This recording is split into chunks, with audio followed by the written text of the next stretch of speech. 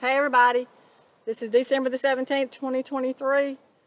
I'm going to do a quick video about the vertigo, the dizziness, and the nausea people have been having. And I'm going to tell you what I do for it, and I'm pretty sure it'll work for you. Okay, my sister called me yesterday and said, I'm having vertigo so bad I can't even get out of the bed. And my room's spinning around. I'm so dizzy, I'm nauseous, and I'm throwing up. So I told her, I said, I've had this before. A lot of people are having this, so that's why I'm making the videos. Now, I have talked about this in some of my other videos, but I want to do a video just about the vertigo and the nauseous, and the throwing up. I want to do a video just about that so we can get the message out there about what to do. When you're having the vertigo or the dizziness where you feel like the room's spinning, your head's spinning, and you're nauseous and you're throwing up, this is a directed energy weapons hitting you. This is a direct attack on you by the directed energy weapons. Okay? These weapons can come through your windows and hit you. They can come under the doors, under the cracks, under the doors and hit you. They can come around the cracks on the side of the doors. They can come through any cracks you've got in your house and hit you. They can also come out of your ductwork. This is very important that people know this. This is a direct attack against you by directed energy weapons. These are invisible weapons. You cannot see them and you cannot hear. Sometimes you can hear them when they slide under your door, but you don't know what it is. They can also increase the frequencies inside your house and cause this dizziness and nausea. They can crank up your smart meter and increase the frequencies, or electromagnetic frequencies, through your smart meter and through your wiring, electrical wiring, and it comes out through all your electronics. This can cause dizziness too. It causes an imbalance in the ears. So I'm going to tell you what I do, because I've had a lot of this and it took me a long time before I figured out what to do. I spent a lot of days in the bed throwing up, didn't know what to do. But I'm going to show you guys what I've been doing for the vertigo, or the dizziness and the nausea and the vomiting that happens when these weapons hit your head and your ears. This is cold pressed castor oil. Cold pressed castor oil that came from the health food store. And as you can see, I've been using a lot of this because it's almost empty.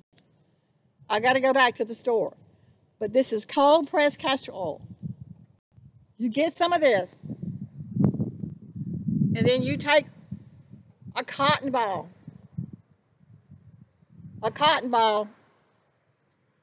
pull it in half to make 2 cotton balls. Now you want to make sure the cotton balls are pretty big, because you're going to saturate them with this castor oil.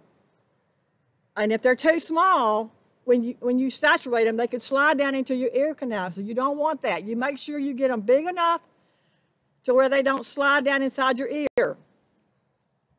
But you saturate 2 cotton balls in the castor oil, and then you put these cotton balls in your ears and you wear them as earplugs. This will not only will it stop the nausea and the dizziness, it will also help with the frequencies. It'll help block the frequencies when they hit your ears and your head.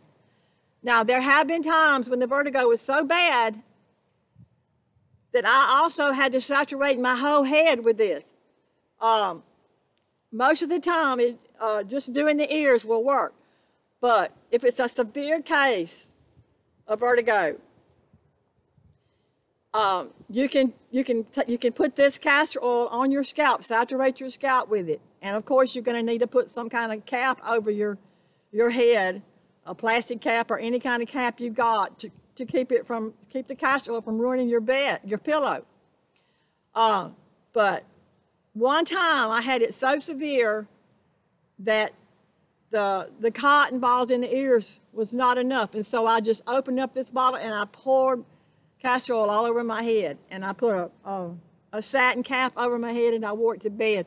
I wore that castor oil on my head for 2 days before I washed it out.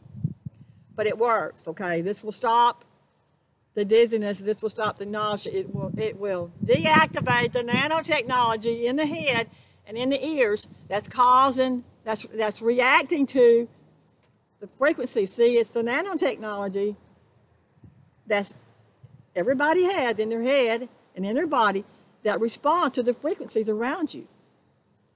Okay? So you can deactivate the nanotechnology using this.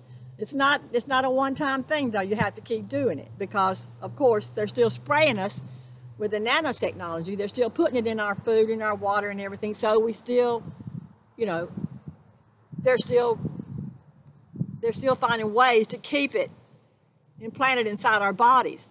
So that means we have to keep up the detox and the deactivation. So I think that's all I wanted to. Oh yeah, I also wanted to say that if you have headaches, I've been having a lot of bad headaches lately. I wasn't sure if it was the weapons, but I felt like it was. So what I've been doing for the headaches is first, I'm making sure that the cracks under my door are blocked with some kind of, if you got something that sits flat on the floor like metal or anything like that, that you can block the weapons from coming underneath your door, or the cracks around your door, or the cracks around your windows, you need to do that because these weapons can sneak in the smallest little crack and hit you. Okay. So I started putting the castor oil on a headband. I made me a headband out of flannel, and I put the castor oil right in the center of it, of the headband, and then and place it to where the castor oil is over my forehead, and then tie it around my head at night. That's what I've been doing at night. And that will help with the headaches. That'll keep the weapons from hitting your head. Of course, you can use castor oil for a lot of other things. You can also put this, you can rub this all over your body. If you have Morgellons and you're having the intense itching and stinging and crawling on your body, you can put this castor oil on after you do the Epsom salt baths, and you can leave this on, and this will help protect you from the frequencies that are hitting your body and your head. Of course, you'll have to put on some old sloppy clothes or clothes that you don't care about ruining, because the castor oil is pretty thick and it'll ruin your clothes. So if you're going to put it all over your body, make sure you wear some old sloppy clothes to bed. Do whatever works for you, but I just want to point out how the castor oil will help shield from the frequencies, and it will help deactivate the nanotechnology in the head and the ears. If you're having vertigo, you're going to want to try this. Cotton balls soaked in castor oil, placed in the ears for earplugs, and if it's too severe, you can literally saturate your whole head with this. It works. I felt like it's necessary to share this. I know I've talked about it before, but I haven't actually made a video about the vertigo. This is strictly about the vertigo.